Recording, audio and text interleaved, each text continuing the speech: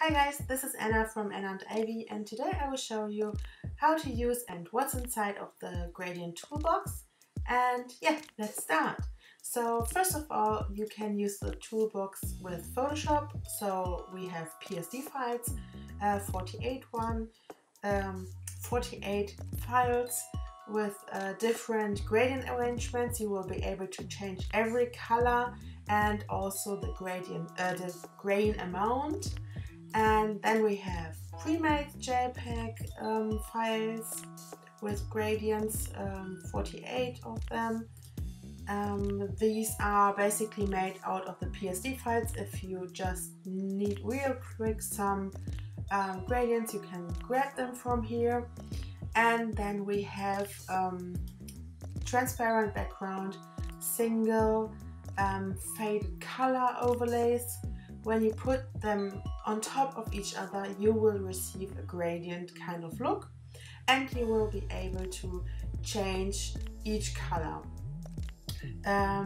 These are also included as PNG files and PSD files because you will be able to use them in different programs besides Photoshop. So this is the only reason. So in case you don't have Photoshop, you can simply take these PNG files and create your own gradients without using Photoshop. So this is the reason for these different file formats, and we will have them as PNGs in a kind of grainy look, and then we have the same ones with more grain, so to speak. And of course the blobs you can see in the preview images, these are included with PNG transparent backgrounds.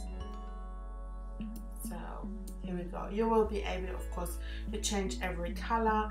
I will show you in a minute how to make this. So let's start with the PSD files. I will simply open a random one, doesn't matter which one, because you can change the whole color setting and the grain setup.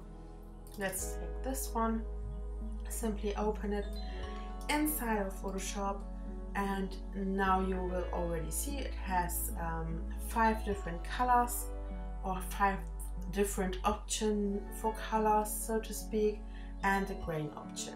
So double click on this color section here and simply choose any color you want. It's really up to you. You can also turn this off or another one. It's really up to you. It's pre-made, high resolution, and ready to export. So these all these PSD files look different, of course, so you have I don't know, endless possibilities with this whole thing. And what I would also recommend is to maybe sometimes play with the blend modes, but this is like next level, so it's really up to you. You can play with the blend modes and look what kind of thing you can achieve with them. So as you can see, when you use like hard mix, or for example what was it, lighter color, you will get these kind of borders. Quite interesting, so experiment a bit, take your time and find cool solutions for this. It's really up to you. So I will leave it at normal, and I will show you now how to use the grain layer. So this is the grain layer. When you remove it, it's really soft and clean without any grain, or without a lot of grain. And I will turn it back on. And then when I want to add a bit more or a bit less grain, I simply double click on this and adjust it. You can instantly see what's going on in the background. So simply move the small arrow and adjust it to the amount of grain you want to have. So I will leave it like I've made it in the default setting, and that's basically it. Now you can export it or save it as JPEG or whatever file format you need. It's really easy. And if you need a transparent background file, you can of course remove the background here. I would remove the grain too.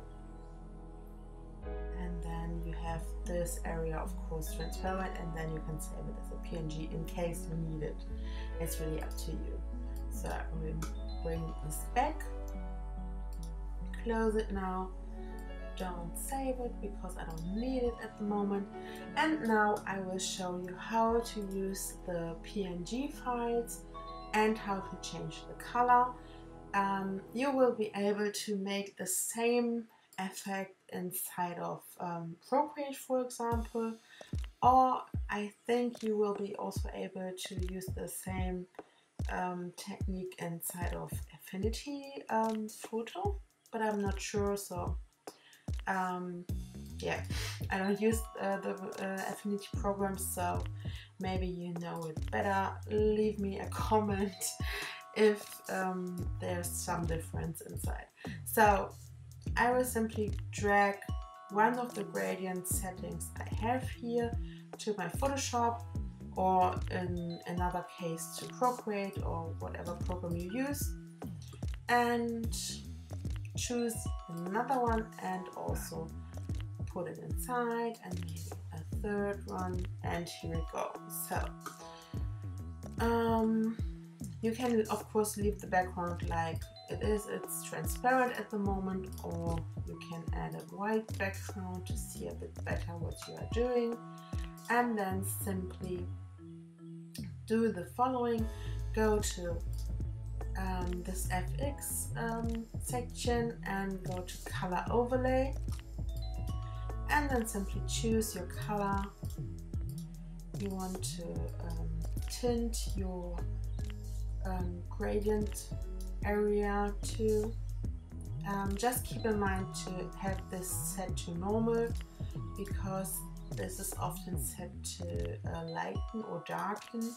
So set this to normal and 100% opacity, and then you can do the same with the other ones. Another technique which you will probably do inside of Procreate, for example, is, I will remove this for now, is a clipping mask.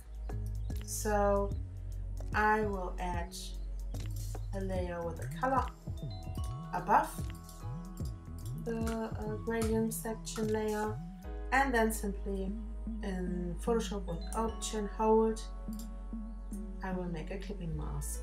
You will make a clipping mask, of course, in another way on Procreate, but I guess if you already use Procreate, you will know how to make it. So otherwise, I think Procreate has a lot of tutorials on their Instagram, so it should be quite easy. I think the same is possible inside of Affinity, but I'm really not sure, but it should be, because this is like the easiest way to tint or to color a section. So you can do the same with everything else you have in here.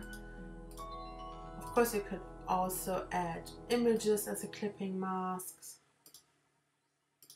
Let's take this one as a solid color, and here we go. Maybe change the background. So this doesn't look really nice, so remove this color, maybe set this to another blend mode. What do we have here? Maybe color. Oh, I don't know. You can experiment as you like, so it's really up to you. What you can also do is, which is quite cool, I tried it on my Instagram, so you can send these files to your phone, and when you make a story, you can simply put it on top of your story. I use iPhone, so I don't know how it's on Android phones, but on iPhone you can put it on top of your story if you want to add some color on top. And yeah, the same as with the blobs, by the way. So you can simply add them on top and then use the color overlay option, or you can also use the gradient overlay, which is also interesting. So there you will get a gradient kind of look. Here we go, and so on. So it's really up to you, experiment a bit. And then we have a grain layer as PNG. So this is basically for Procreate as a quick drag and drop option, or you can of course use it also inside of Photoshop. Simply drag and drop it, put it on top of your image or of your artwork, and then set the blend mode to soft light. So here we go. Now you can see it's basically the same as the one in the PSD files, but you cannot change the grain. If you want to add more grain on top, you can of course go to Filter, Noise, add noise, and then add a bit more noise. You won't see it in here because the color is too similar, but you get the technique, I think. Let's change this to another color to maybe see a bit more. Yeah, you can now see the grain. Turn it on, off. Here we go. So same here, export it's the JPEG, PNG, whatever you want. So all the files are 300 dpi and high resolution, so you should be able to use them for print too, I guess, but they are of course RGB, so keep this in mind. And yeah, this is just a quick and fun set. I thought I will offer this in the shop because, I don't know, the gradient trend is still ongoing, so I thought why not add this small and fun thing, because I sometimes struggle myself to come up with color combinations, and it's somehow cool to see it directly and to don't have the struggle to make this whole thing like smooth, because you get like, let me explain this in a different way. So when you make, I will show you what I mean. When you make, for example, something like this here, let's make a solid color in black and then paint with a white pencil on top. You will get these, I don't know how to call it, but you will get these small lines you can see over there. So this is the issue. This happens when you paint too many soft layers on top of each other, too many soft brushes on top of each other, and when you use a too intense Gaussian blur. So yeah, I wanted to prevent you from the struggle to deal with these lines, so all the shapes you use don't have this issue. So this is the main thing of this whole set. So if you remove this, you can see there is no line at all. Everything is grainy and smooth, no issues in here. So just one more to demonstrate. There's nothing of these strange line overlays things, so you don't need to do it, and this will save a lot of time, I hope. So I don't know what I'm talking about. But yeah, I hope you enjoyed this collection, and if you have any questions, please feel free to ask, and have fun.